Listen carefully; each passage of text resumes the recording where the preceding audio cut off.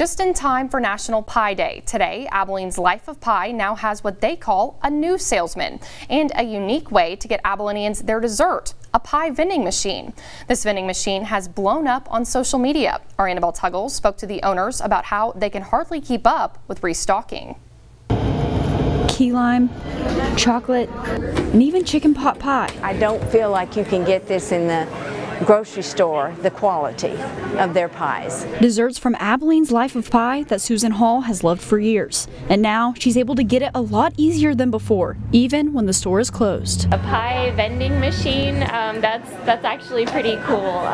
Definitely something new for Abilene. People were commenting about what pies were left. The idea behind this vending machine sparked as a way to offer help to owner Leslie Bivens during a time of staffing shortages. Our newest salesman is right out front, that vending machine. And bringing in extra income to help with inflation affecting their business. PFG, our food vendor, gets here on Mondays. I have to kind of take a deep breath and look at the price of my egg. We're right about $55 a case right now, which is still about $30 more than a year ago. But Bivens says this vending machine blew up in a way she would have never expected.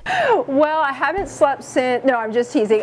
We were blown away. The first weekend this vending machine was open, they had to restock twice in one day, and that's because Abilenians are raving about this unique opportunity to get a freshly baked pie. I got banana pudding. I was like, that's so cool because I don't necessarily like crowds. Kendall Pixler stopped by to satisfy her pregnancy craving, and the pie was also able to keep her son happy. Which she says is a win. In Abilene, Annabelle Tuggle. He was crying, now he's not. KRBC, Abilene's local news.